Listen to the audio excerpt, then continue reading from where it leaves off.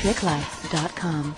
In this project, I'm going to show you how to take a one-time digital camera that you find in drugstores and camera stores and hack it so you can use it over and over again, all for about 20 bucks. On the bottom of the camera, you're going to find a little sticker that talks about processing and how it cannot be hooked up to a TV or computer.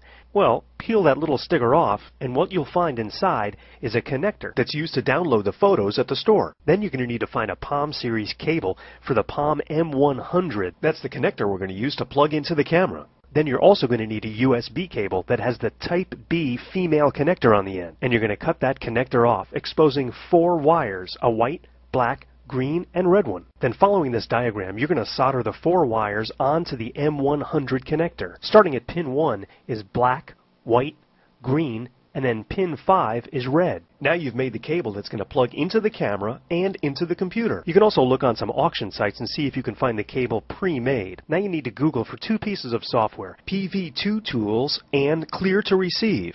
Download these free programs and install them. If you Google the word camera hacking, you'll come to a site where you can get all the exact specific details about installing the software and making it work with the camera. You can change the look of the menus and the font the camera uses. You can also change the focus for close-ups. But best of all, you can take pictures, download them to your computer, and reuse the camera over and over again. The photos turn out pretty good, and it makes a great spy camera. You've just hacked the one-time use digital camera.